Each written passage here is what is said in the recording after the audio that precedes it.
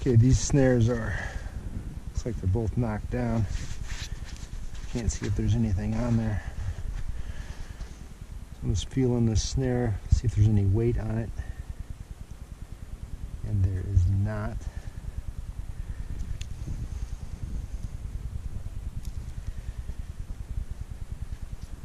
Check the other side. This one feels like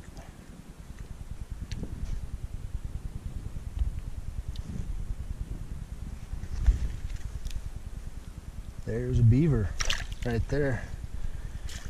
All right, so we'll chop this out and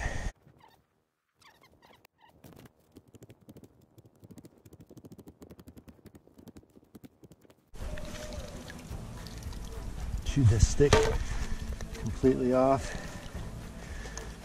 Oh, this is a big, oh, look at the size of this guy. Snared around the neck too with this dry line cable restraint. That is a big beaver. That's got to be, it's easily a 2XL right there. Probably close to 60 pounds.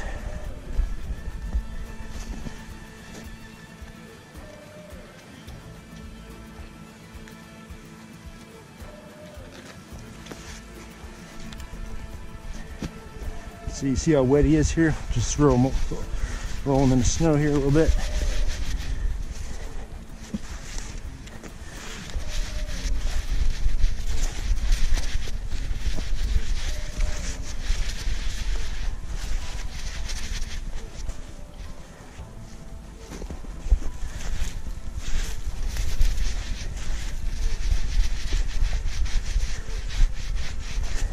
Just like that. Practically dry.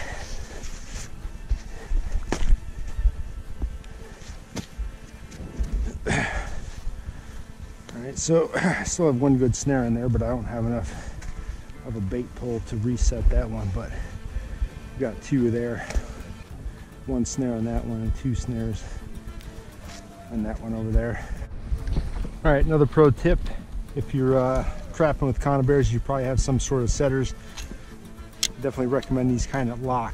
And another advantage these that lock is I use these often, very often, to carry beaver back to the truck. So you just clamp that down on the front leg, throw them over the shoulder,